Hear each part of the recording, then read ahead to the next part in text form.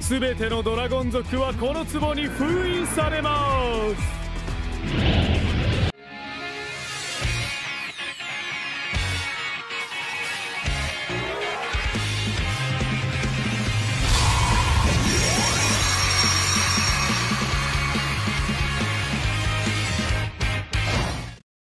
Welcome to an episode of the Dragon Capture Jar, where I take a random dragon monster and talk about off the cuff.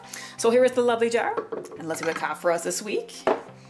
And it is Feedran, the Winds of Mischief. Yeah, I have a history with this card now, especially any of you subscribers have watched a lot of my videos. First things first, this guy is just adorable. Just look at him. He's a dragon, but a fairy. He's just so cute. Anyway, when the set was released, the joke is that this was the only card I kind of wanted in the set. And when people knew about this, go to sneak peeks, like, oh hey, I pulled the card. If you want it, you can have it. And it's such an easy common card to get. Eventually, everyone just kept giving me their copies of Feedran because they have no use for it. So anyway, by the end of the day, I had like at least 20 copies of this guy, and it's now like an inside joke. I mean, everyone knows that I already have played these cards, but anytime I went to a locals after that, if anyone pulled one, they would just keep giving it to me, you know? So yeah, that's the joke. The only card I wanted was a common card, and now I have more of these than I can handle. So like when I last counted, I think I have about 60 of him. A lot. But you know what? He's actually not too bad. Now, yes, he's a dragon monster. He's wind, he's level 3.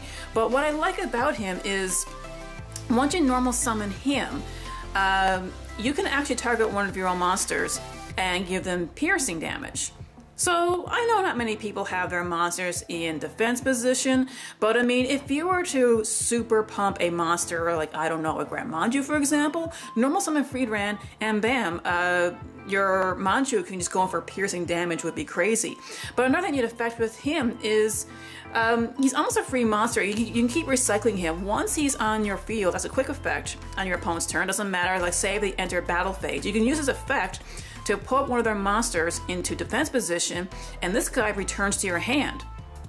So on your turn, you know, if you survive your next turn, once you get back to your turn, you can normal summon him and just keep going over and over and over. So seeing that you already have a monster on the side on your opponent's side of the field that's in defense, well, you can just get this guy out, give one of your other monsters piercing damage, and who knows, depending how strong that monster is, you could go in for the kill. So yes, I'm actually trying to utilize ways to use this guy. I mean, he is easy to search out with the Guard Dragon engine. You get Guard Dragon LP out and bam, you can just, you know, search for this guy and use his effects.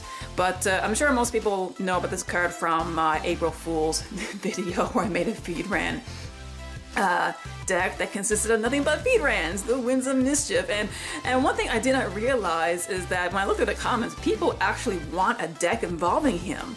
So I think this guy got more fans than what I realized. So yeah, he's not just cute, but his effects, I think, are underappreciated. So yes, I am trying to find ways to utilize this guy. I think you can search him through the Guard Dragon engine, so he is a good one-of.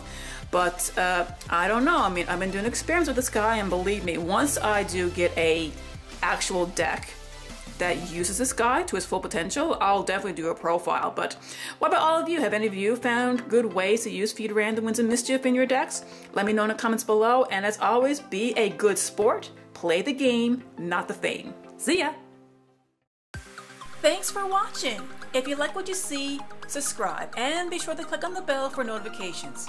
You can also check me out on Facebook. The link is in the description below. Happy dueling!